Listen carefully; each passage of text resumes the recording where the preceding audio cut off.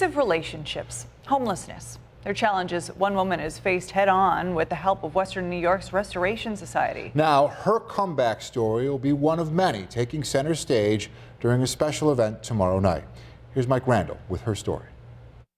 Oh my goodness, I love this place. Valerie Day is a resource coordinator at the Restoration Society, an organization dedicated to helping the homeless. We take people who are in the crisis of homelessness and we try and get them housed.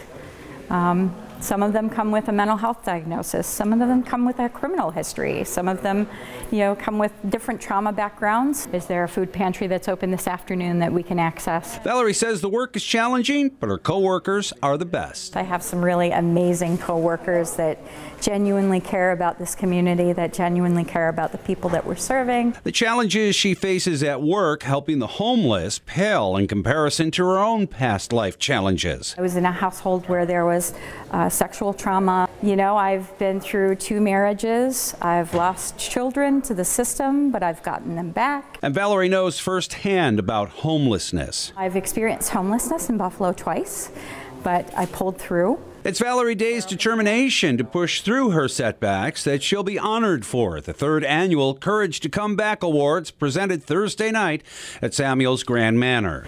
It's a little unreal because I never really thought it was something I would merit an award for. While courage was key, Valerie admits there was another important factor that helped. The real turnaround for me was returning to my faith.